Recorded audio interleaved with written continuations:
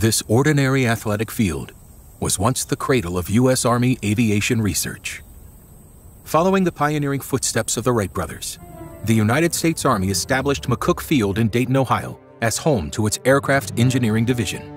This research division would ultimately become the Air Force Research Laboratory. Countless tests on materials, engines, airframes, munitions, and instruments were conducted here. And from 1918 to the mid-1920s, over 2,400 technical reports were created from the research directed by the engineers at McCook. Less than a decade after breaking ground, the McCook facilities were disassembled and moved to Wright Field, the modern-day location of the Air Force Research Laboratory headquarters and 4 of its technology directorates. AFRL traces its roots to the visions of early pioneers who understood that research is the key to air supremacy.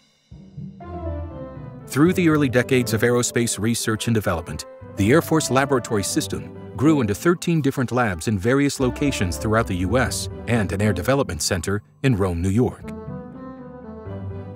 In 1990, the Air Force consolidated the existing labs into 4 super labs: Wright, Phillips, Rome, and Armstrong.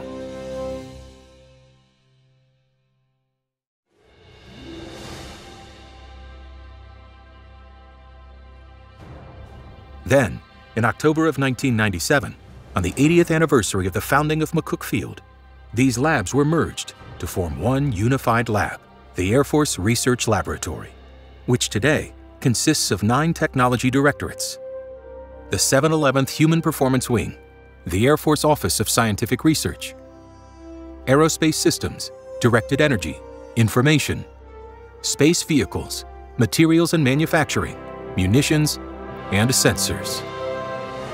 The Air Force Research Laboratory is solely responsible for the research and development that keeps the United States Air Force the best in the world.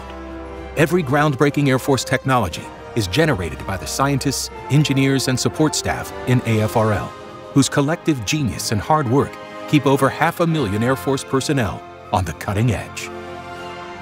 The Air Force Research Lab does many things for the Air Force, and I feel one of the most important is being able to stay at the bleeding edge of technology development.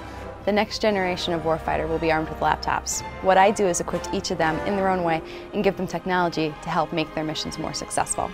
My job helps the warfighter have better sensing capabilities, especially in the optical regime and IR detection. These technologies are paramount to the survivability of our warfighter. Whether they want to be able to call them medical evacuation, these communication systems has to be very reliable in order for them to execute the mission. The warfighter, we get to take this technology, we get to come up with solutions that matter and make a difference. When I wake up and I go to work, the problems that I solve and the technologies that I work on could potentially save soldiers' lives. Today, a century after the birth of U.S. military aviation research, airmen turn to AFRL when an urgent battlefield requirement is identified, and it is AFRL they count on to develop the technologies that will be needed 10, 20, 30, even 40 years from now. Powered by airmen, fueled by innovation, the Air Force Research Laboratory provides unflagging support for the United States Air Force and its mission to fly, fight, and win.